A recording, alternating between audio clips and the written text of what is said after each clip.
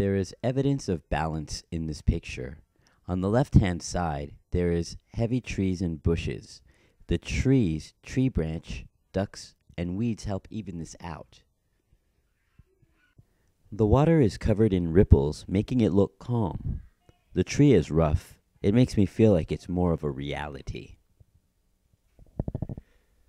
You could see the grass and tree close up, while the mountains and water are far away. It makes me feel like I could just reach out and grab stuff. An unexperienced artist would say, "The colors I see are brown, blue, and green." But if you look closer, you would see that the sky is bubbly blue and the pond is indigo. You would see that there is a difference in the two greens. The colors, even though they are all under the same category, cool colors, give contrast to the eye. The grass is in the middle, which balances both sides. The tree branch is on the right, but is balanced by the hanging leaves. It makes me feel calm, not overpowered.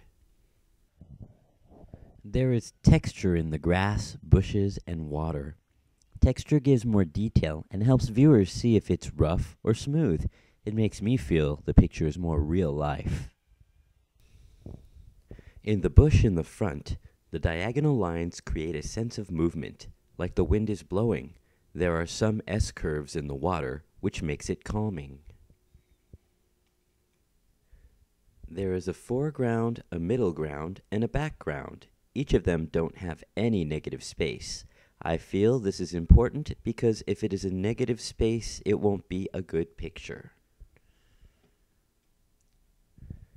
The shoreline on the other side forms an S-curve.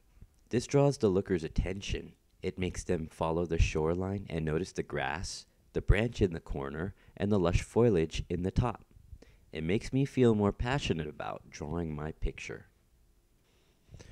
I have harmony in my picture because everything feels quiet and peaceful. The ducks aren't walking off the page, and the tulies are swaying in the breeze. There are shapes hidden in the picture, like a triangle in the front tree and a triangle in the back bushes. The shapes in the picture make me feel happy and secure. The leaves of the faraway bushes created texture. The cattails in the front of the background also created texture. The way the water rippled is also texture. This type of texture sometimes made me feel tense, but sometimes also made me lose myself in my thoughts. Shadow is considered one of the small or minor parts of composition. It makes it like a sunny day because the sun is reflecting off to make shadow. I feel that shadow is minor, but I think it's good for a picture. This picture's perspective is probably from a mean hunter's point of view who is trying to spoil the peaceful mood. He or she probably wants to shoot the ducks who are quietly and peacefully swimming in the lake. What a mean person!